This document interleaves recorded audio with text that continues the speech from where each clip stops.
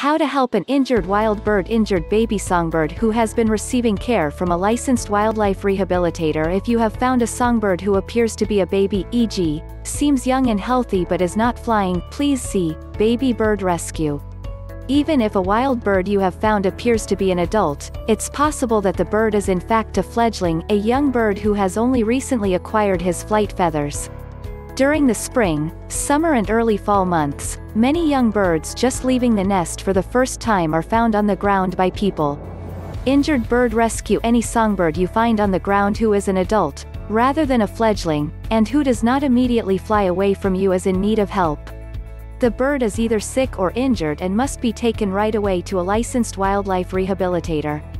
Important: for the bird to have the best chance of recovery and release, you must contact a rehabilitator right away and transport the songbird there immediately. Don't ever try to care for the bird yourself. In most cases, the chances of the bird surviving and being released back to the wild are almost non-existent. Only a licensed wildlife rehabilitator has the special equipment and skills to provide the injured bird with proper care. If you have determined that an adult bird needs rescuing, follow the instructions below for catching and transporting the bird to a wildlife rehabilitator.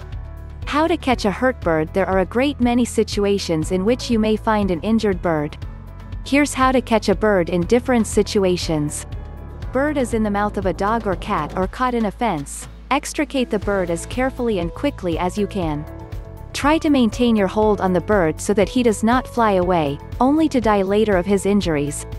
Bird is on the ground and unable to fly. Approach the bird from behind quietly and slowly, then reach down quickly and precisely, and without hesitating, put your hand around the bird's shoulders, holding the wings folded against the body, and pick the bird up. If this does not work in the daytime, try again in the early evening, when it is almost dark. Bird is able to run, walk or hop. Try to maneuver him into a corner or against a wall, so that you can pick him up, or ask one or two other people to help you. A bird net may be useful. The bird can fly a little. You may be able to catch the bird after dark, or by maneuvering her into a corner. Again, a bird net may help. If the bird can fly well, you may be able to catch her the next day, when she may be weaker from her injuries. The bird is flying well, but has an injury that you can see. It may not be possible to catch the bird. Do not get into a situation in which you are chasing the bird with no possibility of catching him. That will accomplish nothing, and the bird may die of stress. Trapping a bird in need of help. In some cases, especially with a bird who lives in your yard, you may be able to set out seed on the ground, leading to a pet carrier, and, over a number of days, the bird may go into the carrier, and you may be able to shut the door. However, this method is unsafe for many songbirds because you may trap, and even injure, other birds, and the one who is injured may further injure himself. This method works best with injured pigeons, doves and some other ground feeders. Legal considerations for helping wild birds. This information is meant for use only with injured or ill adult songbirds. There is no reason, and it is also illegal, to catch an adult bird who is not injured or ill. It is legal to take a native wild bird directly to a licensed wildlife rehabilitator, but not legal to possess such a bird otherwise. Handling an adult songbird. Once you have the bird in hand, do not let her go. Keep a firm but not tight hold on the bird. Don't ever pick up a songbird by a wing, or by both wings, by the head, or by one or both legs, only by the body. Support the body of the bird and the bird's feet with one hand. The feet should not be dangling, but should be just underneath the body of the bird, in the palm of your hand. If the bird fits easily in the palm of your hand, then place your other hand over the top of the bird and hold the bird securely in both your hands. Don't leave spaces between your hands that the bird may wiggle through. If the bird is bigger than the palm of your hand, a pigeon, for example, hold the bird in one hand, as described above, and put your other hand around the shoulders of both wings of the bird, so that the wings are held folded in their normal, at rest position against the body of the bird.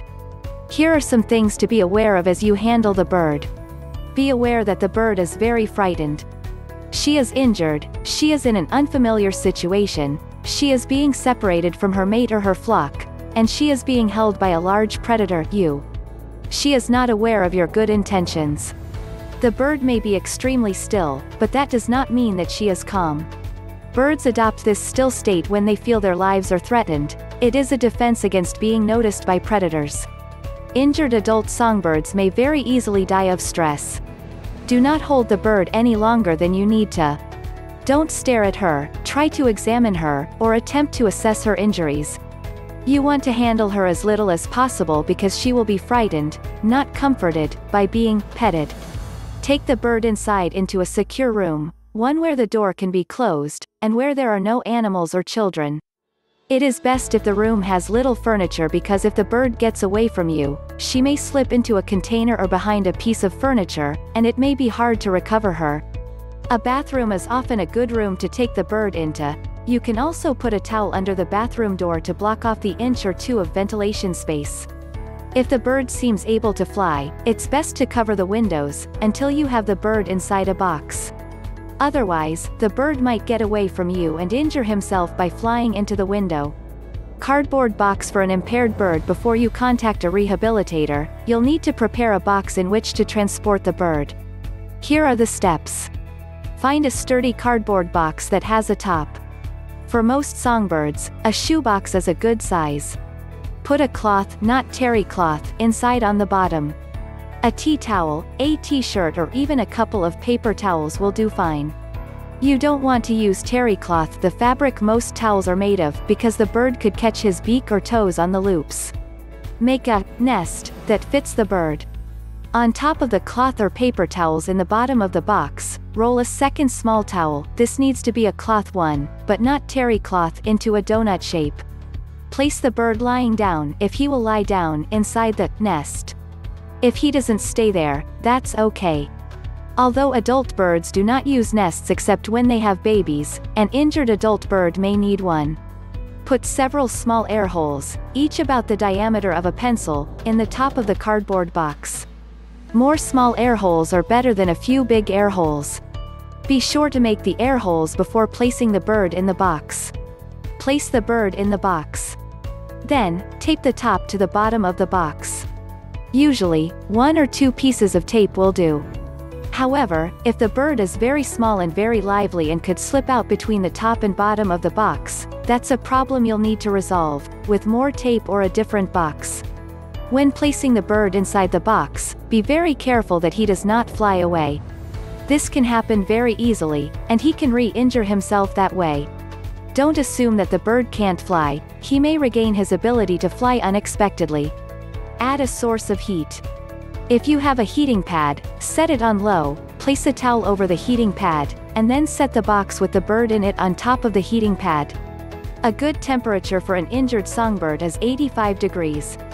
Put the cardboard box in an area inside the house where the bird will be away from pets and children, an area that is quiet and in the dark, not air-conditioned and not in the sun. Then leave him alone. Important, do not give the bird any food or water unless a rehabilitator specifically instructs you to. It is very easy to drown a bird. Who to call to help an injured bird? See Wildlife Rehabilitator. How to find one, if you don't know who to contact. Remember to call the rehabilitator before you transport the bird, since you'll need to find out if the rehabilitator takes songbirds and if he or she has further instructions for you. How to transport the bird to a wildlife rehabilitator. Your goal is to get the bird to a rehabilitator as soon as possible, ideally within an hour. On the drive, keep the box with the bird in it out of the sun and air conditioning. If air conditioning is necessary to maintain a temperature of 85 to 90 degrees, protect the bird from the breeze. The box needs to be out of any breeze, including a breeze from slightly opened windows. The bird will need quiet, but soothing music at a low volume is fine. Carry and place the box gently in the car. Young children should not hold or sit next to the box. They are not able to hold the box level and steady enough to avoid re-injuring the bird. If possible, it is better not to bring children with you. The rehabilitator may have a wildlife center or may be doing rehabilitation out of his or her home. Don't be alarmed by the latter. Many rehabilitators operate out of their homes, and they are just as qualified as those in wildlife centers. Be prepared to provide some information, such as your name, your address, the time and the exact location where you found the bird, and a description of the incident, if you saw what happened to the bird. If you wish to, ask the rehabilitator if you can call later to find out how the bird is doing. Once you've turned the bird over to the rehabilitator, congratulate yourself on doing the best you could to help an innocent little bird to live and be released back to the wild.